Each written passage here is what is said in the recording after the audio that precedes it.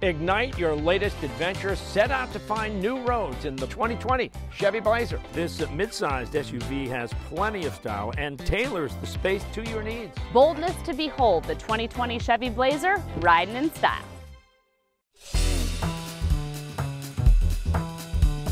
Hi, I'm Judy and welcome to Hilliards Chocolates.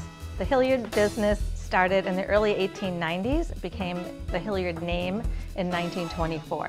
What makes us unique is we stick to the recipes that my grandparents agonized over with their children as they were growing up and as they were formulating recipes.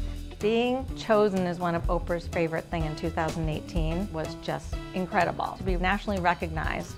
We're going to head over now to our new chocolate kitchen, show you around some of the great things we're making, and we'll introduce you to the 5th generation. Welcome to Chocolate Heaven, or Willy Wonka Land, whatever you want to call it.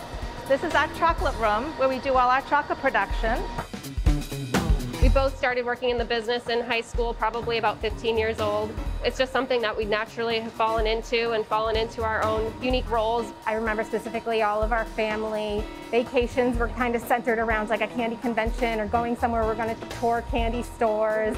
I have like all these crazy memories of all these different candy and chocolate factories and conventions. Well, my dad's name is Charlie, so Charlie in the Chocolate Factory. I've always said that chocolate runs through our veins.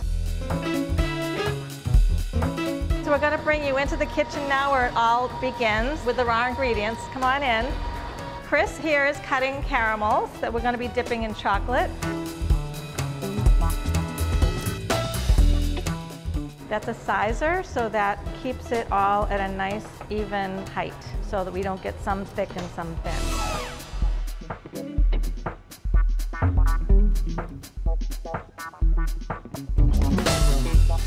So this has to be one of the first stoves that my grandparents used. And this stove here was built in 1923. We brought it up to 236 and then we added the pumpkin. We're going to stir it until it gets back up to 238. I wish we could have everyone smell this. It just smells like Thanksgiving and fall all rolled into one. And that's what it ends up tasting like. We have a separate room because the kitchen that we just came out of creates a lot of humidity. So this is our craft beer caramel that you saw being cut in the other room. We're loading it onto a bottomer, and then it goes through a double waterfall. We're coating these in our dark chocolate. It goes through, it shakes off the excess, and then we put our topping on. We're going to be making here apple pecan caramel bark. It's one of our signature fall recipes. Dan took the tempered white chocolate from the tempering machine and he mixed it with dried apples and then pecans. Now we have some hot caramel that we made in the kitchen. And now we're drizzling some more white chocolate. The last step is cinnamon sugar over the top. You could visit us on our website at hilliardschocolates.com or one of our 3 stores, Easton, Mansfield, or Norwell.